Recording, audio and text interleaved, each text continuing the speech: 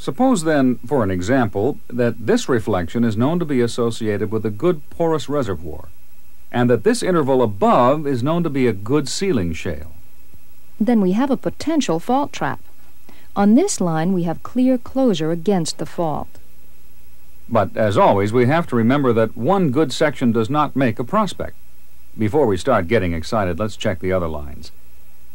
On the next parallel line to the south, well, dip reversal, but certainly no fault down to the east. On the next parallel line to the north, however, there it is again, clear as a bell, and still with good potential as a trap. The antithetic fault, not quite so well developed here. All right, the next parallel line to the north, aha, much less pronounced faulting at target level now, more like a flex. So, on the next line further north, we'd expect little or nothing at target level. Well, what do you think? I think we'd better map it. So do I. First, as before, we transfer the major features to the map. In this case, the big fault. On line 3, it is at shot point 465. So, we go to line 3 on the map,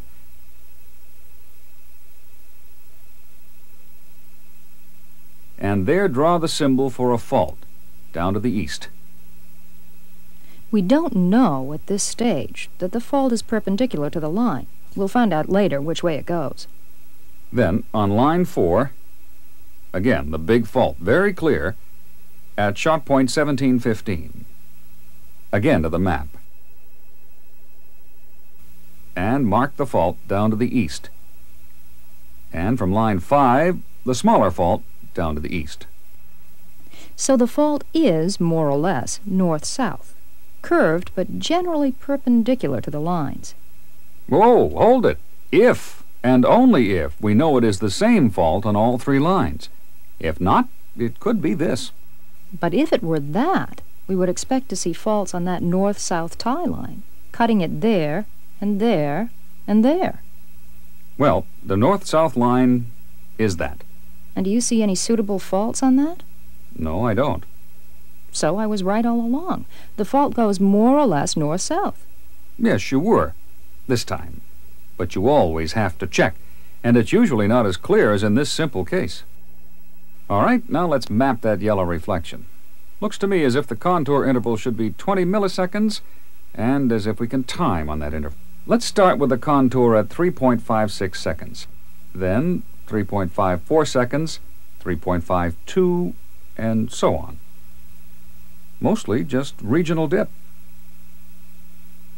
Ah, turnover. All right, so down there we'll have to go carefully. Before we tackle the tricky parts, let's just go on putting in the easy contours. Now that last one, 3.20 seconds, we can also find over here. So now we can take that contour up to the fault on both sides. Now we can add a few more simple ones. Mostly regional dip again, giving us the general direction of the contours. Then, with some care, we project the remaining contours up to the fault.